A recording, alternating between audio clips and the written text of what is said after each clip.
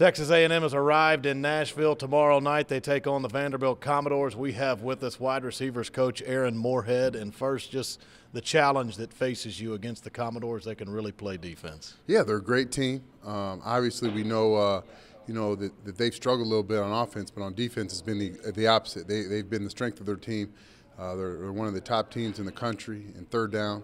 They're one of the top teams in the SEC in red zone efficiency. So we got a great challenge ahead of us. But that's been a great thing for us. I think it's kept the guys focused and kept us really, at a time where we need it, really with something to prove. And that's a good thing going into a game like this. Mm-hmm. Ricky Seals-Jones, he just seems to be improving at the position week in and week out. How important is he to you tomorrow night? He's always important. A guy that's big, with that big and that strong, and is doing a great job catching the football right now. I mean, he's a matchup, and for defenses, we're always looking at how can we exploit our matchups and how can we use guys, to take advantage of what they have. And Ricky is a perfect complement to Christian, and I think Josh and Speedy on the outside are great complements to each other. So I really like what we have going right now in the receiver room. We got Julian Obioha with us. Vanderbilt on offense.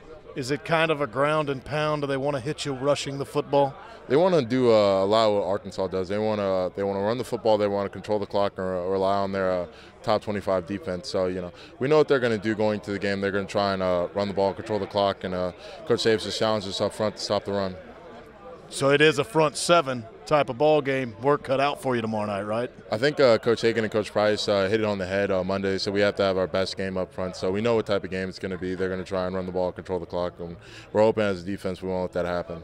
Expecting some cold weather by the game's end. Could be in the 20s with the wind chill. That factor in any way? No, sir. Weather shouldn't be much of a distraction.